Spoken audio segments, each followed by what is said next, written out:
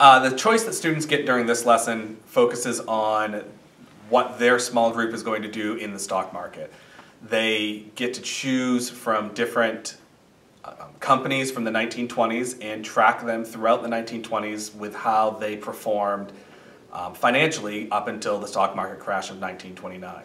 I really wanted to give them the choice of what companies to follow to give them a real-world experience. This is really a hands-on lesson that lets them experience what people went through going from the 1920s to the Great Depression.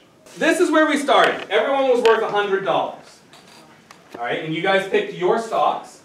So now we're going to go into our 1922, our day one, or year one, or actually it's 1920, I'm sorry, year one of our project. What you'll notice, stock prices have shifted, and you guys have a couple decisions to make. All right? You can sell your stock if it's gone up and you've made a profit to buy new stock. Or if you don't want to sell any of your stock, you want to hold on to all of it, you can see our banker in the back of the classroom. Banker, raise your hand. Thank you. And the banker can give your group a loan of $500. Okay? Now, that $500 can be invested however you want, but what you'll notice is you're not going to be able to buy 5 of any of these because all of the prices are different. Alright? So take a minute right now to decide with your group if you want to take a loan or not. Sell all of your stocks? No, you can sell whatever you want from stocks, okay? You can sell all of them, you can sell all of one company, you can sell one of your 2 shares, you can do whatever you want.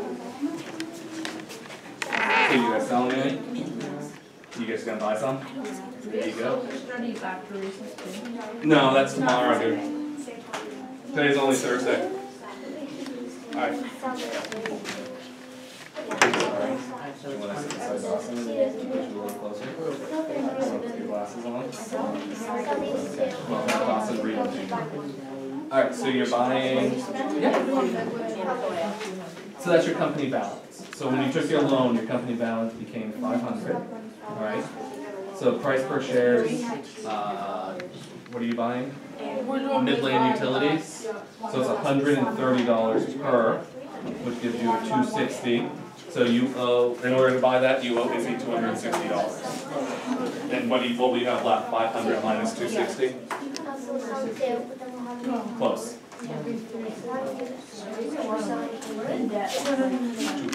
For Maddie, you guys have a bunch of cash, don't you? Yeah. So are you taking a loan this round? You guys gonna sit this out? You guys have a bunch of cash. Are you taking a loan or sitting out? You're sitting out? Awesome. What did you guys do? Sold radio. You sold radio? Yeah.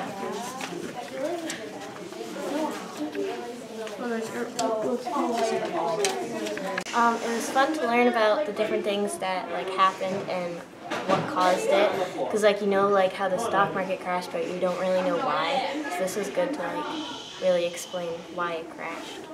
Learn that you have to invest your money at the right time in order to get profit and money back from it.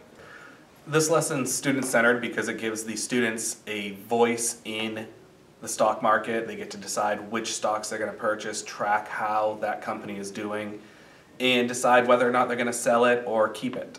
What did you learn during this class?